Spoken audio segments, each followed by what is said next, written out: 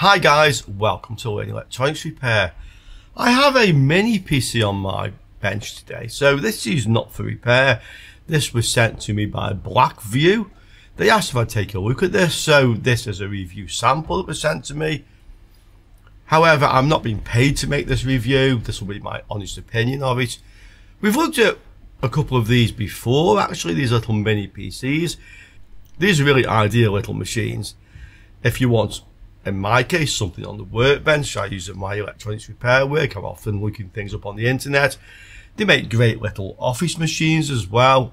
And they're small, and not only that, but they draw very little power from the mains, so they're very economical to run. And this is great when you're in situations where you have the thing running, 7 days a week for many hours. Okay, so we'll take a look at it, but just before we open the box, let's have a look on the back, see what we have.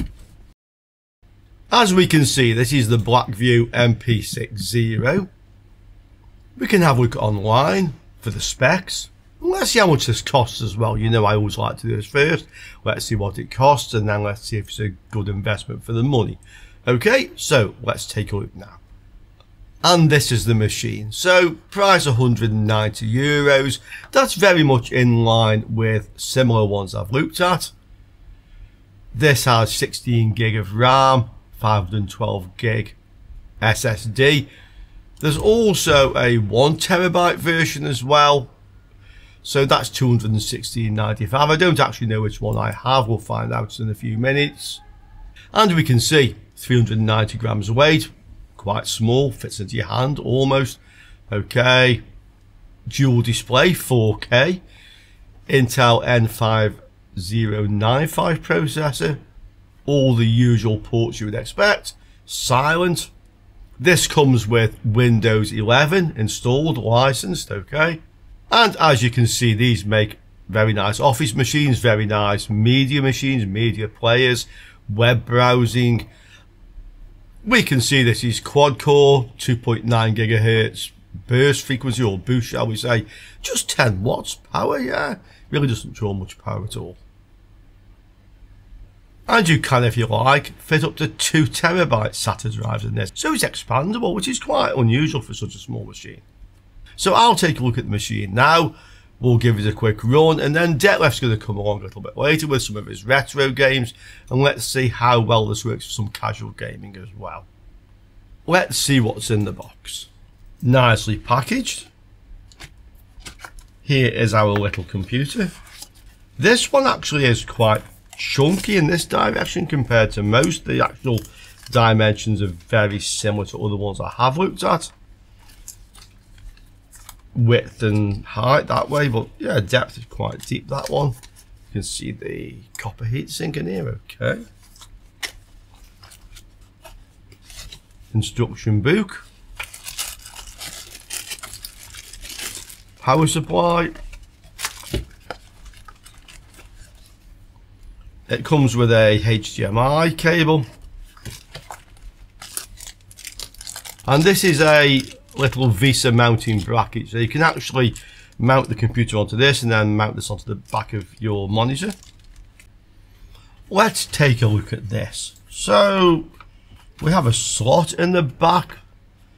This this one is the 512 gig SSD, 16 gig RAM.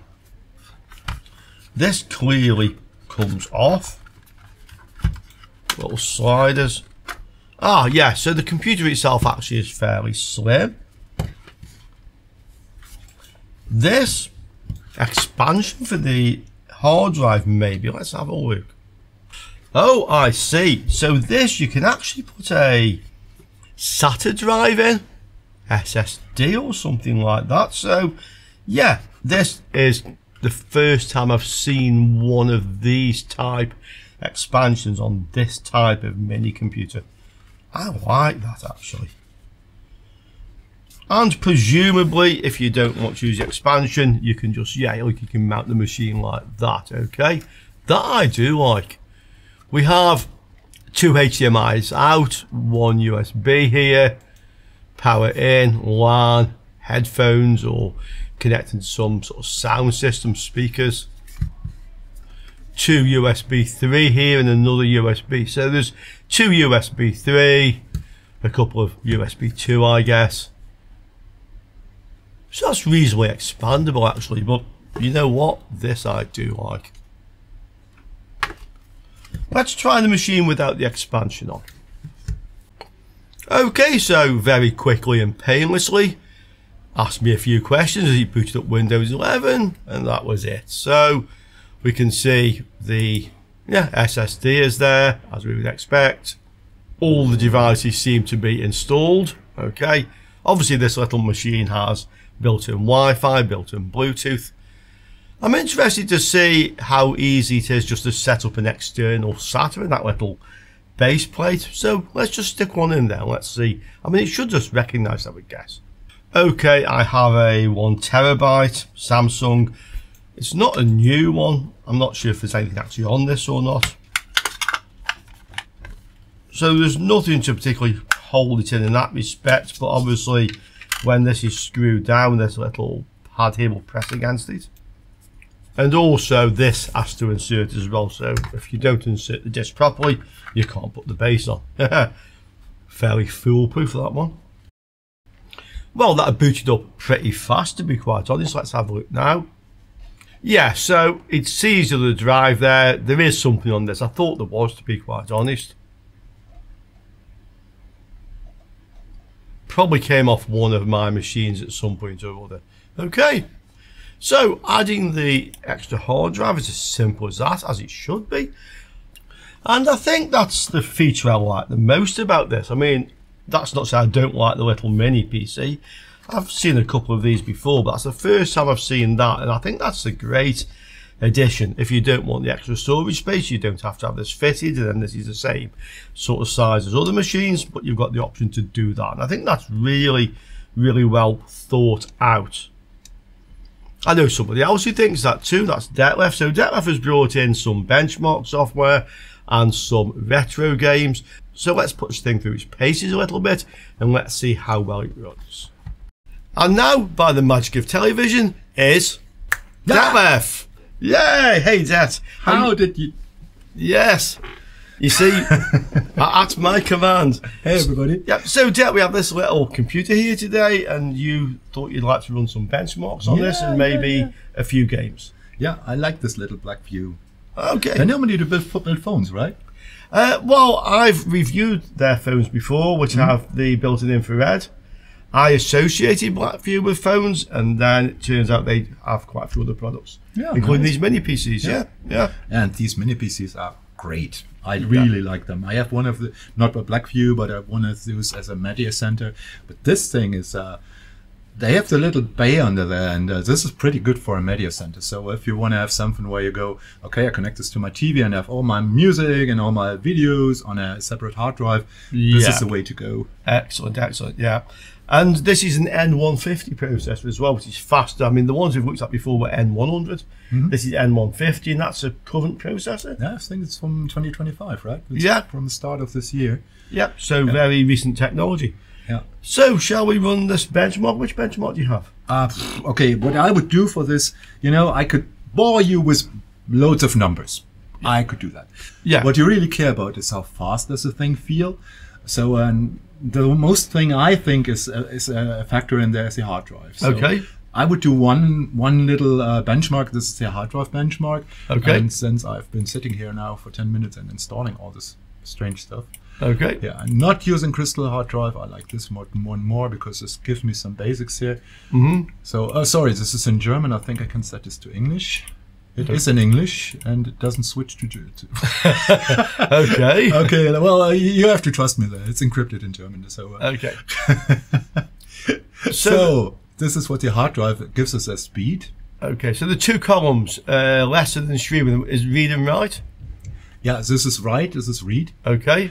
So this is an M2 SATA drive. This is a real SATA drive. Yeah. SATA gives you a bit of 600 megabits would be the max would be. Yeah. It's the interface. Yeah. So this is not the fastest hard drive, but you normally buy these things from multimedia or Office. And for multimedia or Office, you don't need lightning fast hard drives. Exactly. Also, the actual advertising information for this machine does say it's SATA. Okay. Yeah. For me, this would be, well, it's not a real minus, but I would love to see an NVMe drive in there. It gives them a bit more kick, because the little CPU doesn't have that much performance left. So what you don't want to do with this thing is video editing. Okay. No. Not with this hard drive. If you want to do video editing, get a fast hard drive in there. Okay. So that would help a lot. Okay, Detlef, so what are we seeing now? Well, I normally like to test these little machines with a demo. So I brought some of my favorite demos from back in the days, and this is an old one. This is from 2006. And this should be a bit more fluffy, fast, because now you see assembly 2006. So this is 19 years ago. Yeah. Well, 19 years ago, this was about the same speed. Okay. But fair enough. Always remember, this machine is an office machine. It's not built for graphics. And you know, from here on, this looks nice. Yes. Yeah. If you've never seen the demo, this is Chaos from AFG. I can't remember. Okay. Chaos Theory. Yeah. A really nice one. It's, by the way, this all runs in 64K.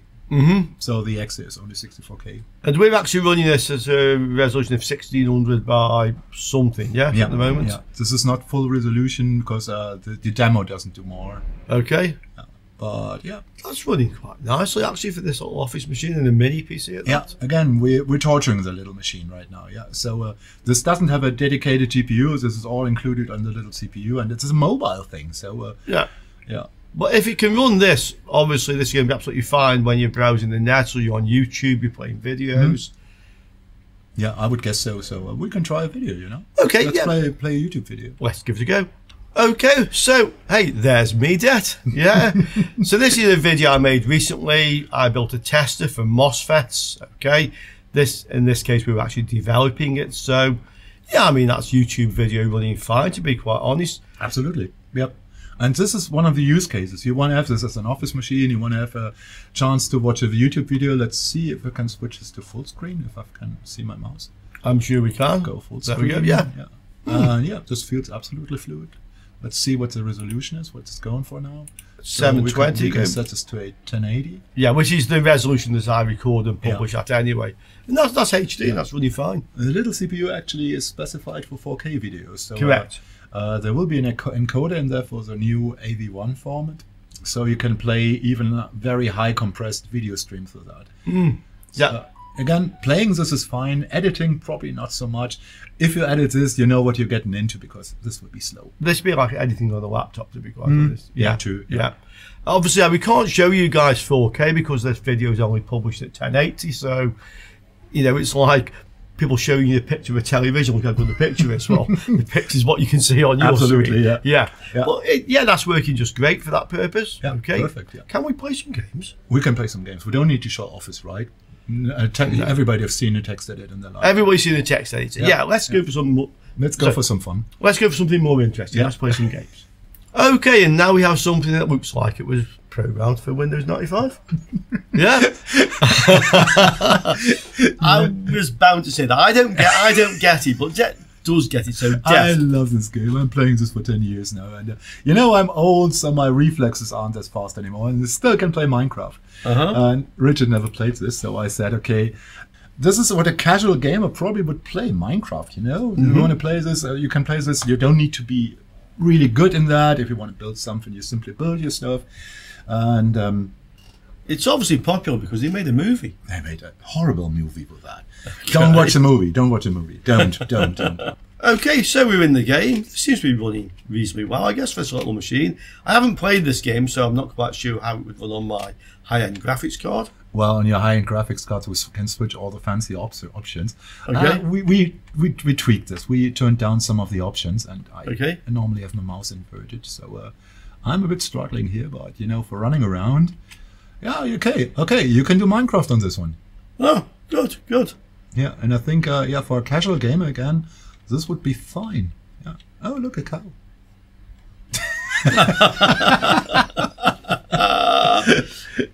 It is a cow. Well, or a bear. That's like a Picasso cow. Yeah, this is a Dali. A Dali cow. Dali cow. Yeah. Yeah. Oh, interesting. You know what you do normally here? You punch wood. This is the first thing you do. Yeah. And then you build stuff. Okay. Should the remainder of that be stuck to the ceiling? Yeah, it doesn't fall down. Gravity in Minecraft works weird. Okay, fair enough. But yeah, I mean, that is running. So like I say, for casual gaming, retro gaming. Oh, retro gaming. There you got a point. Okay, let's switch to retro gaming. Okay. And look, here is Laura in all her pixelated glory. What is this? 300 by 200 or something? Something like that. Something like that. So let's just escape the little entry bit. And here she is. She's looking good, the girl is. Okay, so a while since I played this, but this does not use like the WASD keys that you would think, yeah. Is it where some wolves come down here in a minute? I think there were bats. This is where the bats are. Yeah, so Laura is running really well on this little machine. Yeah. Oh, I'm fine. I went through the gaps. Yeah, so this is not a open Lara thing. This is just a plain old DOS box that runs the original exe from 1996. Yeah, and I've just remembered, yes, 1996. Yeah. I've just remembered if we jump up here, there's a secret up here or something. Yeah, somewhere there's a secret. No, that's where you first come in. Right, so... Oh, of course, and I always went directly to the... Yeah, so you never turned around. So this is where we actually have these things. Yeah, just clip my foot there. And then there's somewhere down here is a, let's see, there's a big black hole. Oh yeah, that's the way this is this is where you have to go. Yeah, I knew there was something up here. Yeah. So yeah, up we go, up we go. Now you're getting bats. Now we're getting bats. There they are. Here come the bats. Yeah, and to all your animal lovers, sorry for killing bats, but they're bad for your health. Yeah. Just think vampire and don't worry about it too much. Okay, so yeah, this is working quite well. It's running fine, yeah. Running absolutely fine. Okay, so I'll give you my thoughts and then Det will agree with some or disagree. Det's thoughts, but first of all, it's silent. This is silent. I'm sure there is a cooling fan in it, but it doesn't run warm, or at least not hot. Okay, so silent I like very much. The little caddy, that's my favourite thing about this, and that to me sets us apart from other machines. And yeah, the thing draws what, 10 watts of power, so if you do have a machine running all the day when you're in the office or the workshop or all night at home, I mean, this is not going to draw any near as much power as a desktop PC, and it's going to save you money just in that respect, electricity, yeah? So Det, what were your thoughts on this one? Well, you know, for about 5 years ago, these machines wouldn't be possible. This is something very new, and for normal office use, and this would be a lot of people who say, okay, I just want to have my internet surfing, my word processing, my Excel thingamajig. This is absolutely fine. They're doing a great job on these machines, and the 500 gig hard drive, it's 500 gig. For normal office use, this will last you for ages. Yeah, and if you need more storage, just put a drive in the caddy, which I've done. Yeah. Yeah. I love the silent approach, so you don't have a little fan that drives you mad, because I hate these. Yeah, absolutely. Yeah, and for the casual game, we tried this yet. Yeah, that looks fine. So something to do in your lunch break. Yeah. Yeah, and price of this, I mean, there are similar machines around. The price is right for this machine. If I have any special deals or links or coupon codes, I'll put them in the video description. And if you're looking for a little machine, yeah, go ahead with this one. I like it. Yep, go for it. Okay, thanks for watching. See you all soon again on Learning Electronics Repair. Ciao for now. Ciao for now.